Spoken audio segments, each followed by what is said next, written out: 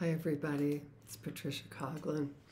I wanted to talk to you today about defenses against positive feelings.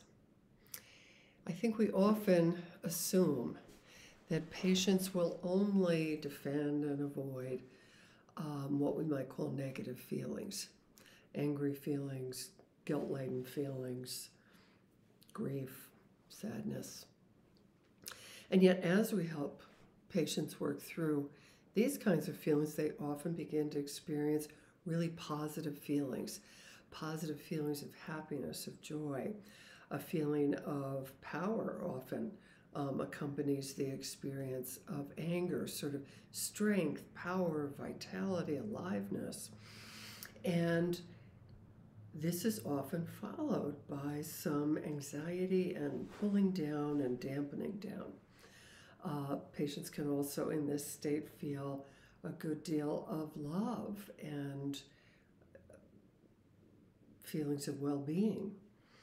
So we have to try to understand, why would someone want to avoid these feelings? And is it just inevitably tied to, again, somehow angry feelings? Right, and guilt-laden feelings. Some people will somehow have that always be reduced to that factor.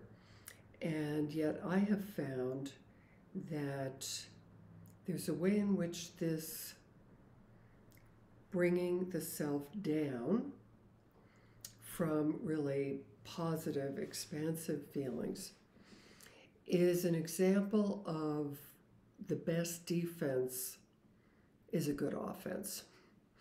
It's a preemptive strike. So very often we have been shot down when we're open and unguarded and actually feeling really good. We might be told that we shouldn't get too big for our britches, or we better watch out for that other shoe to fall.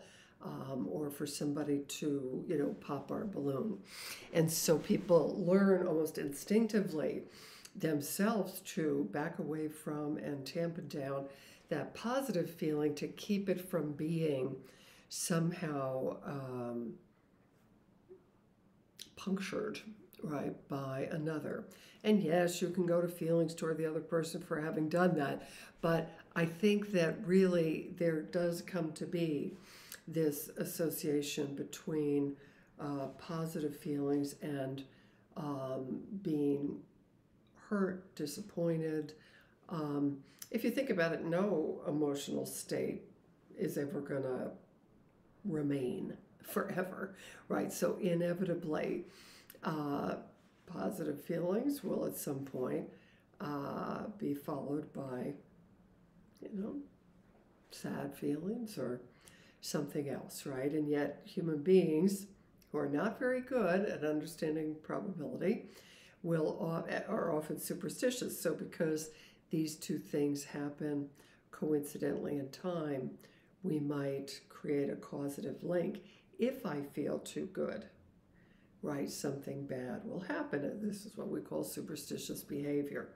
So I think it is important to recognize this and to help our patients experience and contain having really positive feelings without having to do anything to get rid of them.